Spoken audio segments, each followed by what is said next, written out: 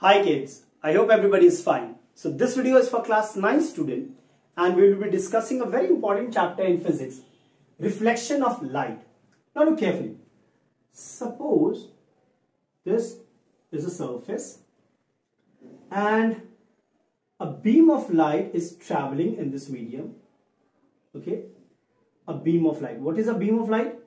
A collection of ray of light. A collection of ray of light is known as beam of light. Yes or no? And what is ray of light? See, the light moves in a particular direction. The direction of the propagation of light is shown by a straight line. That is known as a ray of light. The direction of propagation of light is shown by a straight line, and that is known as a ray of light. Now when a beam of light strikes a surface, then what happens? Few things will occur. A part of light gets reflected in the same medium, returns in the same medium, and that is known as reflected light.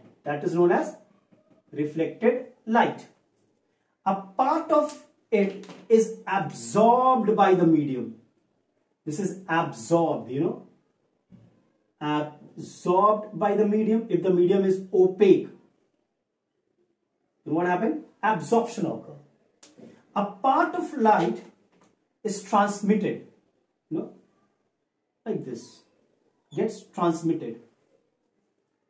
Okay, transmitted, and a part of light is scattered. Scattering. When the surface is transparent, when the surface is transparent, then this transmission and absorption both occurs. If the surface is transparent, we see scattering of light. The sky appears to be blue. Why? Because of scattering of light. Tyndall effect. These are all due to scattering of light. So these four phenomena can happen: scattering, transmission, absorption, or the light returns in the same medium. So from here we have the definition of reflection of light. Reflection of light. The return of light in the same medium, after it strikes a surface. That is known as my reflection of light. Okay, and it's all because of reflection of light that we can see object around us. Okay, what happens? See, luminous bodies we can see because they emit light. But what about the non-luminous body, like this board or the curtains, anything in your house? How can you see them? You cannot see them in the dark. But what happens? See, suppose your eye is over here, okay?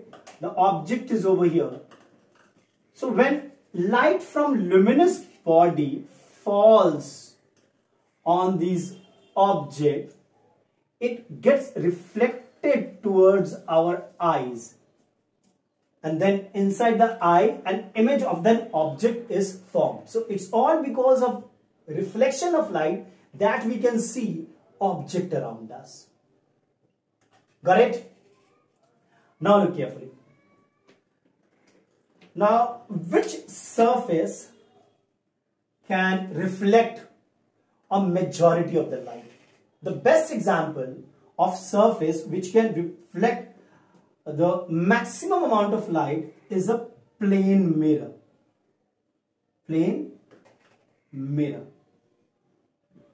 Now, how do you define a plane mirror? Just look. Now, a plane mirror plane mirror consists of a thick glass plate. This is your glass plate, few mm, few mm thick. This is a glass plate. Okay. So what happened? One surface is highly polished and the other surface is silvered. This surface is silvered, which means a coating of silver or mercury is done. Okay, and then again it is covered by an opaque object. Opaque object to prevent this silvering.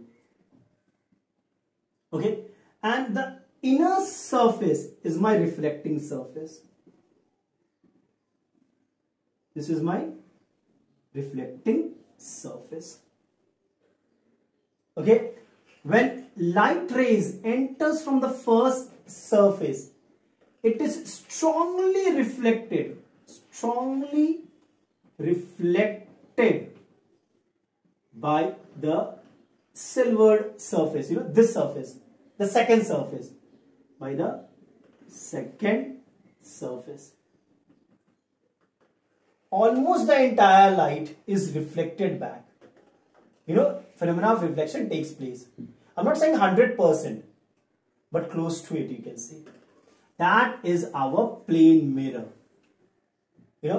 Now, reflection is of two types. So what is plane mirror understood? It's just a glass plate few mm thick. One surface is highly polished, the other surface is silvered.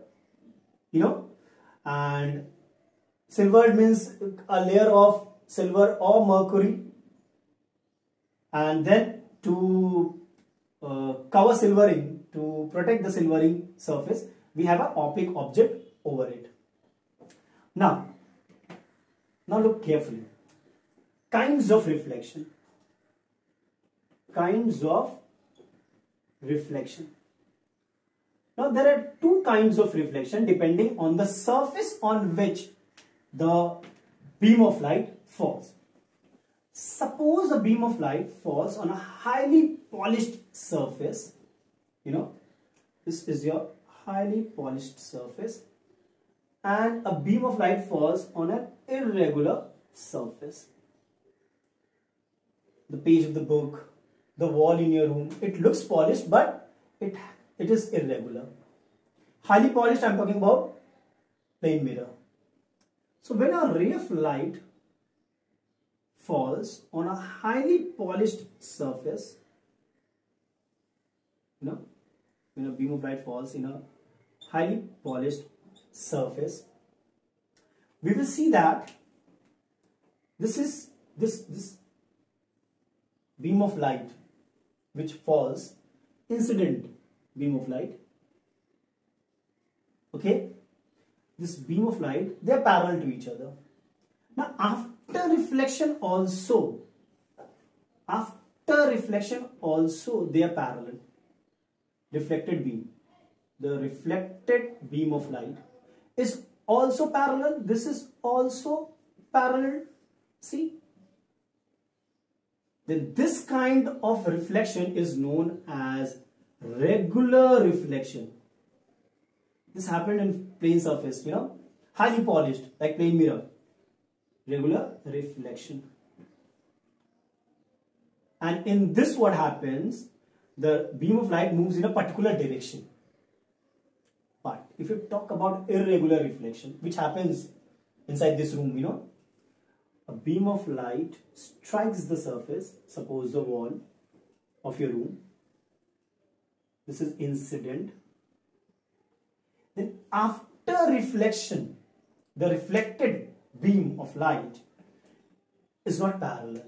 They, according to the surface, obeying the law of reflection, we'll see that they are reflected, So what we see over here, it moves in all possible direction, not in a particular direction. So this is known as irregular or diffused reflection. And it's all because of irregular or diffuse reflection that we can see object around us, because the light spreads over a wide area. The light spreads over a wide area. Over here, it is only in a particular direction. Particular direction. Okay? So this is the difference between regular reflection and irregular or diffuse reflection. Now let us see a few important terms related to reflection of light. Let us see some terms related to reflection of light. Suppose this is the surface. Okay. A ray of light strikes this surface. Then this ray of light is known as incident ray. The ray of light which strikes the surface, remember, that is known as incident ray. And the point at which it strikes the surface is point of incidence. The point on the surface at which the light ray strikes, that's your point of incidence. Now what happened? Due to reflection, the light ray returns in the same medium. So the light ray which returns in the same medium is known as reflected ray. Now, this is your point of incidence. Suppose A. BA was your incident ray, AC was your reflected ray. Now, at A, which is a point of incidence, if you draw a perpendicular on this surface, if you draw a perpendicular, look carefully, then this is perpendicular, this is 90 degree, this is 90 degree, this is known as normal. The perpendicular at the point of incidence on the surface. Clear? Now you see, there is an angle between the incident ray and the normal, denoted by I, and I is known as angle of incidence. Similarly, if you see, there is an angle between the reflected ray and the normal, that I am denoting with R, and that's angle of reflection. Okay? Then plane of incidence. Plane of incidence. Plane of incidence. What is the plane of incidence? Plane of incidence is the plane containing the incident ray and the normal. That is my plane of incidence. And what is plane of reflection? In the same fashion, plane of reflection. The plane containing the reflected ray and the normal. That is my plane of reflection. Am I clear? Incident ray, reflected ray. This is normal. Point of incidence. Angle between incident ray and normal, angle of incidence. Angle between reflected ray and normal, angle of reflection. Plane of incidence containing the incident ray and the normal. Plane of reflection containing the reflected ray and the normal. Done? So these terms we should know. Now let us see the most important part of it. Laws of reflection of light. Laws of reflection. So whenever reflection takes place, the ray of light follows two laws. The first one, again, this is your surface. Okay, this is, suppose, AO. This is the incident ray. This is the reflected ray, OB, and O is the point of incidence, and this is your ON is your normal. Okay, so the first law states that the angle of incidence, we just did, the angle between the incident ray and the normal, and the angle of reflection are equal. That is the first law. Angle of incidence and angle of reflection are equal. Angle BON in this figure and angle BON will be equal. That's my first law. Second law. The incident ray,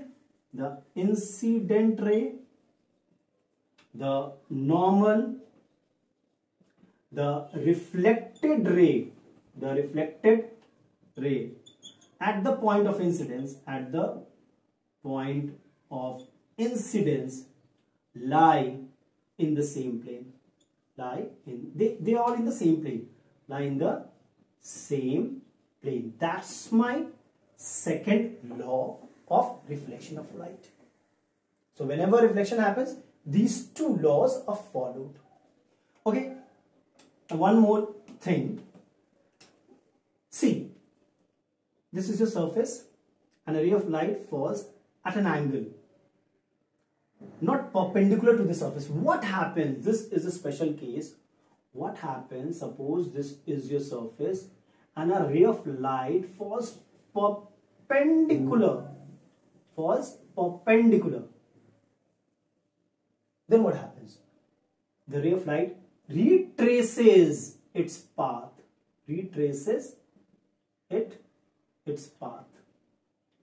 Goes backward in the same direction. It came from here, it goes back in that path only. Okay, retraces its path. Remember this, very important. But if it's not perpendicular, then it will be reflected like this. Okay, and in this particular case, remember, angle of incidence is what? The angle between the incident ray and the normal, and this is 90 degree, which means angle of incidence is 0 degree.